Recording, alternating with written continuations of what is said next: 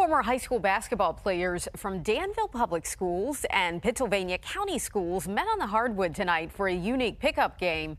10 News reporter Connor Dietrich is working for you to show how, while all eyes were on the court, special was happening off of it.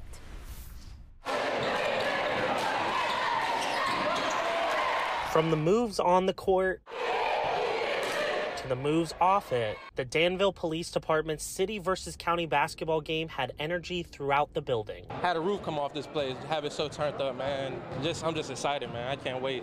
Now, while this community basketball game is a rivalry, let's go County. Let's go County. Let's go City. Let's go City. There's really only one winner to this basketball game.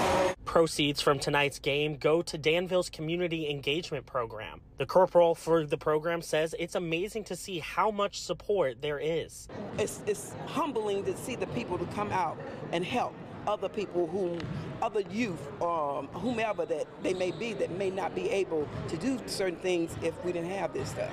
As for the players, they're excited to give back. Really, it's just to give the younger generation a chance to see that if you work hard, it's more than just Danville. It's more than the crime in the city. Like, you could elevate yourself and do well. Opponents on the court, but family off it. We might talk junk in between the lines, but when we get off the court, we're going to all shake hands. It's all love, really.